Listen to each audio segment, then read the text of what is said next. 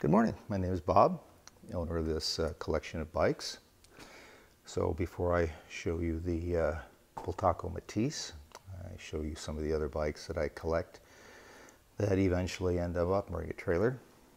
Got a really cool 2008 CR500 AF.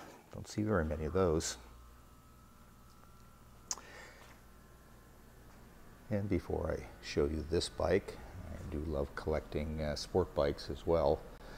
They're one of my favorite types of street bikes, but I do have more of a Bultaco room here. Got a beautiful Matador, and yes, I do have another Model 11.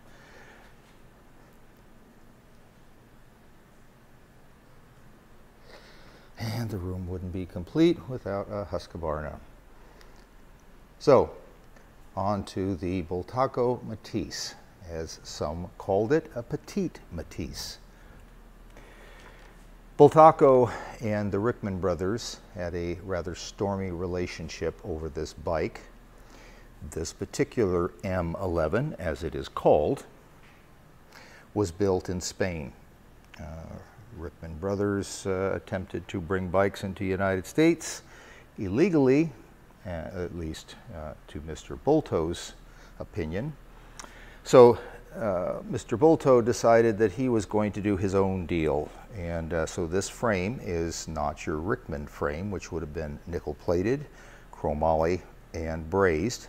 This is steel and welded. Bultaco made their own fiberglass components in Spain. So this bike was manufactured in Spain. I would say this is an absolutely beautiful restoration of this bike. One of the things that, if anyone knows these bikes, the original ones came with a steel rim. This one has an aluminum rim that matches the front. Sometime during the restoration process that was brought into, I happen to like the look of it better, but it's not original to the bike. Some of the other models came with a radial head and they were painted green. Most of those were, I believe, the illegal ones. Well, at least in Mr. Bulto's opinion.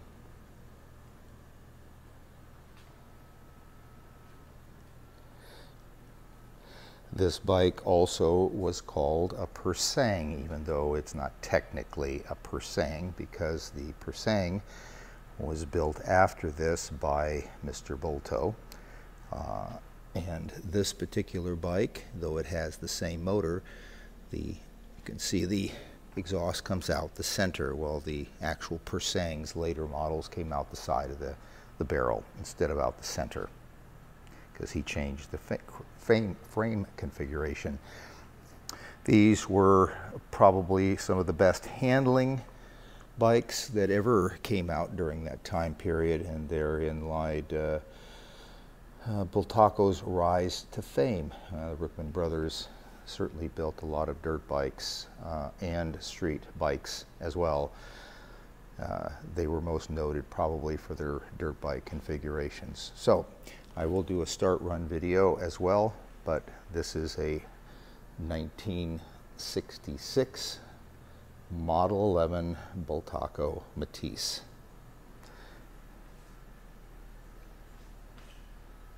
Good luck on your bidding.